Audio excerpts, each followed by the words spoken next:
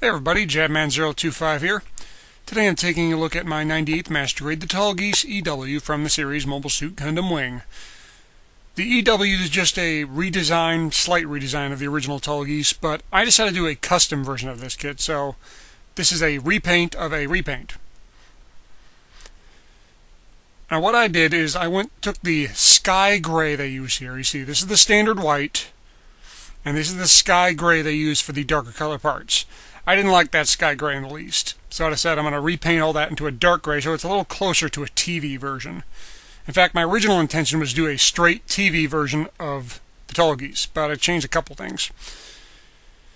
Next thing I did on the wings, on the thrusters on the back, they gave you stickers for these parts here. I decided to go ahead and paint them in a flat yellow. I thought it looked better, and the stickers weren't that nice anyway. The downside being is the yellow I use doesn't 100% match to the yellow they give you for the parts. So I decided to repaint all that too. This is a little bit more orange tinge to this yellow, and I really didn't like it anyway, so I went ahead and repainted it. And here you go. Like I said, the sky gray becomes a dark gray, more in line with the TV version. And the yellow parts get repainted to a flat yellow. You can see I didn't paint every single inch of the part because, quite frankly, you don't have to. A lot of these parts are going to be covered up. The shield here, I repaint the innard section, which you will see part of later, to another color. But you see this part here, if I was doing straight TV version, this would be a gray or a steel or something. I kind of like the yellow look to it, so I decided to keep it. That's why this isn't a 100% TV version, because I changed a little. Here's what I was talking about with painting everything. You're not going to see all those innard parts, so why bother painting them? Just paint those vents. That's the only part anyone's ever going to see in the first place. And you can see how the dark gray reaches in the torso, those two sections on the back. Faceplate. You got some painting to do here. They give you a plain clear piece for the eyes, and they give you a silver sticker for the back here. Kind of looks like a Leo, doesn't it? And they give you another clear piece you can put over top of that. I decided not to use it. I used some clear blue to get that kind of sky blue look. And with that silver behind it, I think I hit the eyes dead on perfect. A little more painting to do. You see those vents on the side of the face? That's got to be repainted. The one red part, the red horn or hood or whatever you want to call it. This had one hideously bad nub on it, so I decided to repaint it in a flat red. Just because I didn't like that bad nub. Kind of some interesting elbows on this kit. You still get a nice bend out of it, but you see it will not go 100% straight. And it didn't really make sense to me at first until I put on the elbow armor. This big old giant chunk of elbow armor pretty much prevents it from going 100% straight. It does have a neat separation mechanic when you move it. 3 parts separate when the elbow bends, and you still get lots of movement out of it, so that's not a huge problem. See the ball joint on the shoulder, looks like a ball joint, it's just a sliding joint, but it still works very well. Interchangeable fingers on the hands, a little more yellow around the wrist. And like I said, you can't get it 100% straight, but you still get lots of movement out, so that's no real problem. Feet are a little odd. They are one big block and they barely move at all. You see you getting a little bit of toe movement out of it, but that's pretty much it. And the whole thing is just a big block. Not a whole lot of movement out of the feet. The ankles, however, are excellent. Lots of movement out of the ankles, pardon me. Side to side, back and forward, just about anywhere you want. And you add the legs on there. You have this link here, which we're going to use for the side skirt armor later. And you get a little bit of lining in here. Tiny bit of painting I did. You could just easily do that with a gundam marker. And a big bend out of the knee with a neat separation mechanic. And like I said, feet don't really do a whole lot, but the ankles are superb. You can do just about anything you want with the ankles. So you can't quite do the splits, but it does come pretty darn close. So, excellent ankles on this kit to compensate for the pretty lousy feet. Skirt armor. You get a little painting to do on that front thruster. You got these 2 back thrusters back here. Little piece opens up. I repainted the thrusters in there silver because I thought it would look neat. They come in a dark gray. And just slide shut. You can have one open, both open, doesn't matter. And the big old side skirt, when I saw this, I was like, man, this is really going to hamper posability. This is going to mess things up, but not really.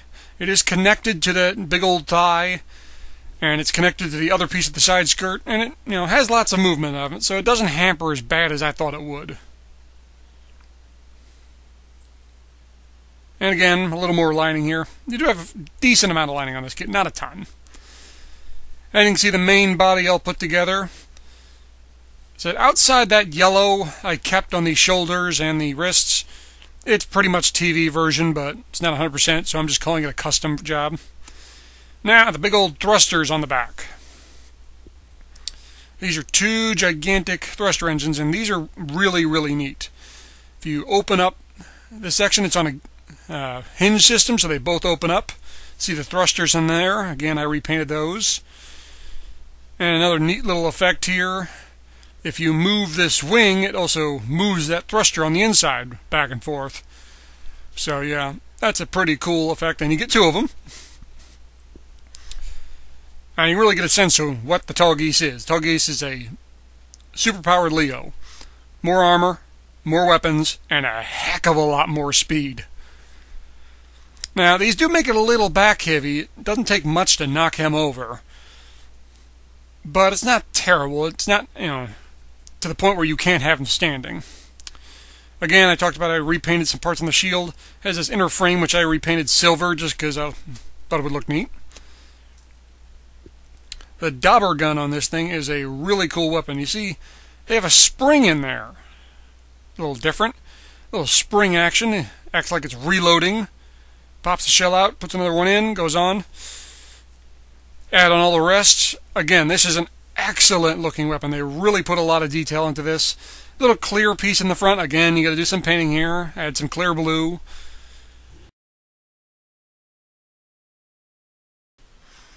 But you do have a really neat system here where the hinges back, moves the ammo clip, works really well, and it looks really neat. It's a nice little add-on to this weapon. Now, I did do some custom decals for this kit. You see, I have a traditional eagle, which was made for me by a Twitter follower named Juno Uno, which I appreciate. And I've got this O logo on. Those of you who are fans of Vegeta8259, aka Henry, may recognize it. There was a really neat decal that he used on his custom Tallgeeses. I asked to use it. He was nice enough to let me. Add a couple more. The pilot's name, lightning count, nothing fancy. You can see I have them on paper here. When you're doing a custom decal, always print them out on paper first, cut them out, and make sure they fit. You can see I've got extras. I've got lots of space here. I'm making extras. If I screw one up, guess what? I got another one to use. And I screwed that eagle up a couple of times, so it's a good thing I had three. But like I said, cut them out, make sure you got them sized right, and make sure everything's good to go before you print them on that paper. Here it is. The test door is clear and white. Why am I using two different kinds? I'll show you in a minute. See, on the front they look virtually identical, but if you're using something in color, like a color logo or a color shape, you always want to do it on the white paper. If you're just doing something black or some lettering, you want to do it on the clear paper. And what you do is, after you print them out on the paper, let them set for a couple hours, then spray it with these test doors decal bonder. See that skull and crossbones, the flame, the explosion? This is really nasty stuff. It stinks. It's bad for you. So when you spray this, give it a good healthy spray in a very well ventilated area, preferably outdoors. Again, let it sit for a couple hours, let it dry. Now here you see the eagle on a clear piece of decal paper, and you see the white behind it is bleeding through, making it very faint. This looks even worse on a darker color piece like a black or a navy. On the white paper, you have to cut out all the individual pieces. So you got to go in there with a hobby knife and cut out each individual piece so it'll slide on. Since there's a white background, it goes right on, nothing bleeds through. This is impractical on lettering because you're not going to cut out each individual letter. That's why you do that on clear. And you see I've added them all in there, looking good. I really wanted to add that A because I thought it was a neat logo, and B, I kind of wanted a tip of the hat to Henry, the guy who made a master grade Tallgeese before there was a master grade Tallgeese. And like I said, all armored up. That gun actually does help with the balance. It kind of counteracts those big engines on the back. It looks really good just standing there. The downside is if you want to do any kind of really pose with it, you see the famous trays pose for those of you who are going to shell out for the Tallgeese 2 web shop. The gun's a little too tall, so you're going to have Tallgeese standing on something or the gun hanging lower or something. This pose can be pulled off, but it's awkward. Again, getting up on action base. The connection is okay. I kind of compare it to the Exia. Good enough connection, but could be better. Holding the gun is very awkward. Holding the shield is, guess what, very awkward. It can be done, but it's a major league pain in the butt to get any kind of decent pose with those weapons. Mainly because it has those connections onto the shoulders. I guess technically you don't have to use them, but Beam Saber, at least, is no problem whatsoever. Hooks right in there. Hand slaps on, get that nice curved blade, and looks real good. And it does come with 2 beam sabers, 2 blades, and you can put them both in the shield for storage. And it looks real good. You can have the thrusters open, which you definitely couldn't do if he was on the ground. Have him flying forward and look good. Final thoughts on this kit. I'm giving this kit a thumbs up. This kit has some issues, but there are no major ones. There's a bunch of little issues. Posability could be a little bit better. The movement on the kit could be a little bit better. The accessories look good, but they could be posed a little bit better. The balance is okay, but it could be organized a little bit better. The action-based connection is good, but it could be a little bit better. That's an easy way to describe this kit. Good, but it could be better. If you want a Tallgeese, this is a good kit. If you want to wait for that Tallgeese 2, which is going to be a web shop only, they're basically going to be the same kits, just with a color swap and a couple of parts changed out. So keep that in mind. This is currently your leader for Master Grade Kit of the Year 2013, by the fact that it is the only kit so far in 2013. So, there you go. I think it'll be beat, but we'll see. Well guys, thanks for watching. I hope you enjoyed this review. I hope you found it informative. If you have any questions, please ask them, and I will answer them to the best of my ability.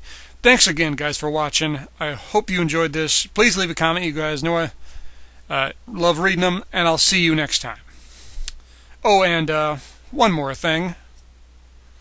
Ladies and gentlemen, the winner for Best Mullet in a Mobile Suit goes to Zex Marquis and the Tallgeese! Yeah! Oh, bull.